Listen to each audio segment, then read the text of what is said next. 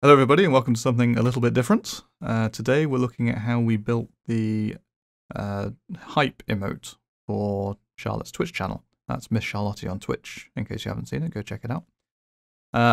So I have kind of become the default illustrator for Frantic Gaming if we're doing stuff like this. Charlotte and Matthew make their own thumbnails and things, but I have quite enjoyed working on the logo and some of the branding and stuff, so I've sort of took this challenge on right at the start, and now I make all of the Twitch things. So we started out with some stock assets, some giraffes that we licensed, and then everything that you have seen on Charlotte's Twitch channel, all of the subscriber badges, the emotes, the notifications, the bit levels, the leaves, are all basically from me. Putting giraffes in context, adding bits and pieces to them, modifying them a bit, adding glasses and things.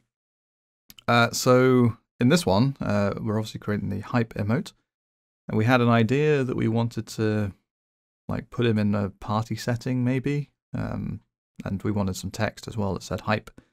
So we knew kind of roughly what we wanted, and we obviously wanted to use the happy giraffe as well, because it's a happy thing, it's exciting. And what's happening here is I'm just drawing some confetti. And when I say drawing, I mean not really drawing very well, and then tweaking a lot and trying to work out what's wrong with it, and settling on stuff.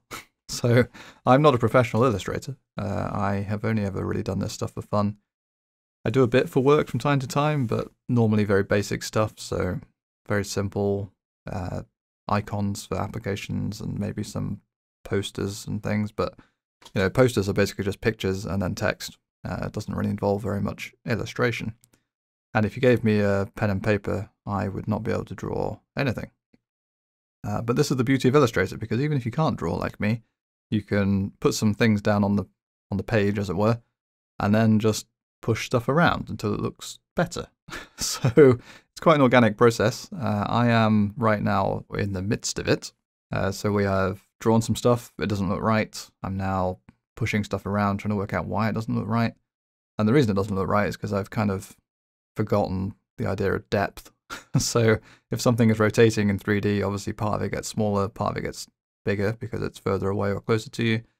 And bits of it get completely obscured because, it's twisting around. So I'm starting to realize what's gone wrong, and I'm just sort of tweaking some of these twizzles. I'm going to call that one a twizzle. To make it look a little better, a little bit more believable, a little bit less naive. And I think we've got like a set of stuff now that's sort of starting to look okay, and I'd be happy to use it. So this is generally how the design process goes. We kind of cook up some assets, if you like, some components, essentially, to use in a composition. So you start off with the detail stuff, in my case, generally, once you've got a concept, and then work on those things until you're happy with them, and then put them all together into a broader thing and get rid of a bunch if you don't want them.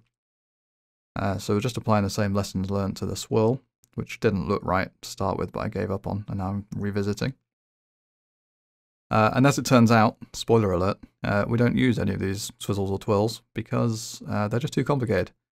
So as with a lot of design, simplicity is key, and particularly when you're doing something that's so small, like an emote, all of these sort of complicated twists and things, they never look good when it gets compressed down to, 112 by 112 pixels for the big one, all the way down to 28 by 28 for the very small one. So there's kind of no point. But for me, it was fun. It was like a learning experience because I'd never really tried to draw very much. So whenever I get the opportunity to draw a new thing, I kind of like to explore it a bit and work out how you're supposed to draw it. I'm not good enough to draw a giraffe though, that's for sure, so I've got some ways to go yet, but practice makes perfect. So there we go, we've got a bunch of confetti there that I think I'm happy to use, so we're going to move on and look at the text component. The way this normally works, by the way, I'm typically on Discord, or I do a bunch of this maybe in my own time, and then I bring it to Discord, share the screen, and then Charlotte and I would talk through the design, what we like, what we don't like, tweaks that she might want to make to it, tweaks that I might want to make to it, but want to get her sign off for. And then we put it all together, settle on the colors, and produce a thing. So it's a collaborative effort. We sort of iterate through a design typically. So right now we've also got the hype text. Finding the font took a little bit of time. We've then outlined the font and rounded the corners to make it a bit more bubbly. We've changed the kerning on the font to push the letters together, just to make it a bit more condensed, which is typically fine for short words.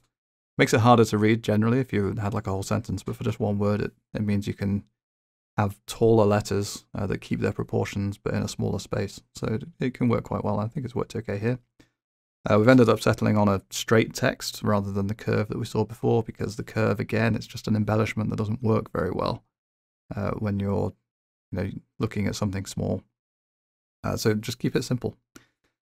We've also masked off the giraffe's head so that his chin can overhang the hype, give it a bit more depth, essentially, in the picture. It just makes it feel a bit, in theory, he's like poking his head up behind and then hanging his head over, which I think just ties it all together.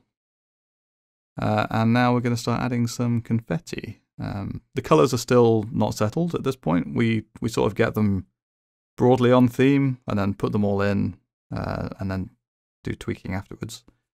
I think at this point we decided, we're like an hour and a half in, I think, in the real thing, so we're probably going to just make a version that we can save now and potentially use if we had to. So we're just going to tweak the colors of the hype, put it more on brand with the sort of lilac. And we're going to save the confetti, so we'll just copy this guy down into the different sizes with a few small tweaks. All of these tweaks are generally just done visually. You zoom out, you look at it, you think the proportions are slightly wrong, you just stretch and pull and push a little bit. It doesn't matter that you're not preserving the proportions of the text, as long as you're not doing too much tweaking. And then you settle on somewhere that works okay. Also had to sort out some issues with the font there, where when you turn it into outlines, some of the holes get filled in.